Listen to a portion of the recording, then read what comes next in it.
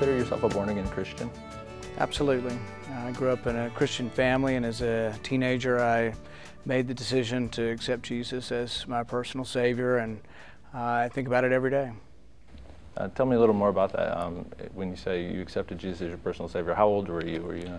15. Was it like a moment in time, or was it, did you gradually come to the faith? I'd say there was a moment in time, but it might have had to have been repeated a couple times. It didn't always stick, and I don't know if that's appropriate or not, but it hasn't always been easy. And there's a quote by Dostoevsky that I like, and he talks about that I did not come to my Hosanna through childlike faith, but through a fiery furnace of doubt. And I think there was some of that growing up. And I would say that it's hard sometimes as a physician because we see a lot of terrible things, and it's hard to see the hand of God sometimes in horrible suffering.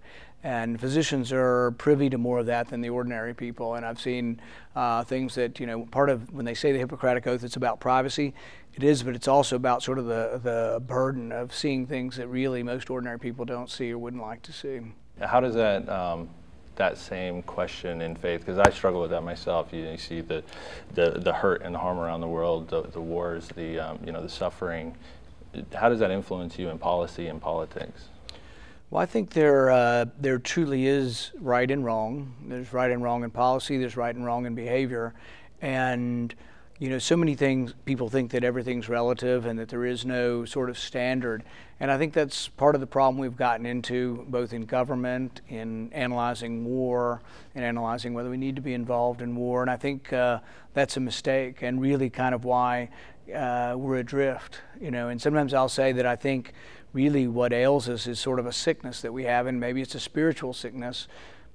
But the important part of understanding that is also knowing that government doesn't have all the answers. And so when I talk to pastors or ministers and I say they're looking to me, I say I'm looking to you, in the sense that don't think your government has the answers to all of these things. And I'm not saying government doesn't have some of the answers, but really some of the answers need to come from the people, and also need to come from persuading people that they're taking the wrong course.